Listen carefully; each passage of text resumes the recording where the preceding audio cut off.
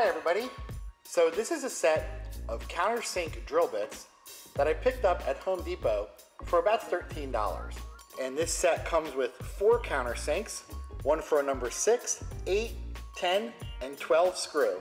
There's also an Allen key which can be used to adjust the drill bit. So let's take a look at the outside of the packaging real quick.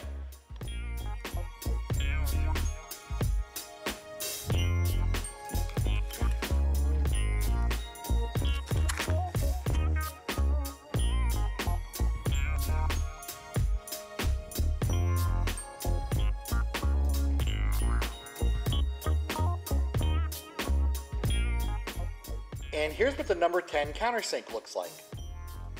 So it's really kind of simple. It's basically a drill bit inside of another drill bit with a hex shank on the end. That makes it really convenient for using with a driver. You can just set it in and let the driver do your drilling.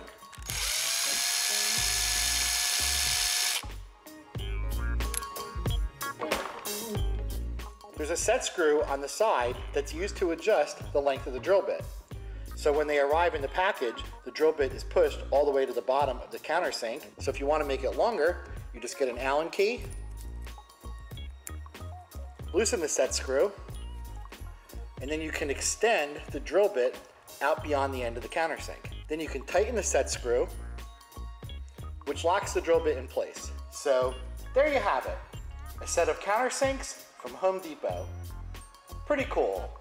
Well, if you have any questions or any comments, post them below. And thanks for watching. If you like my videos, please subscribe.